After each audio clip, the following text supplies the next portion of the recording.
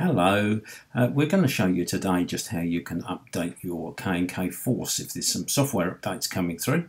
And by going to your control page, and this is our IP for it, but yours will be different.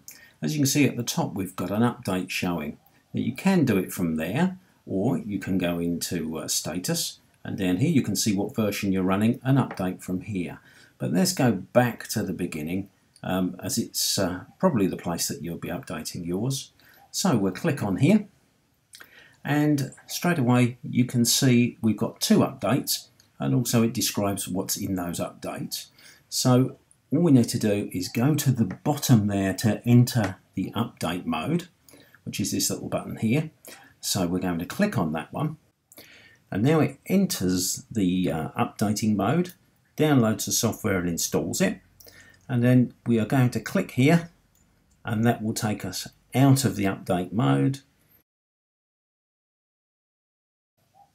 and we're back to the beginning of the screen. Now that probably took about 2 minutes sped up, but I'm sure you don't want to look at that on the screen.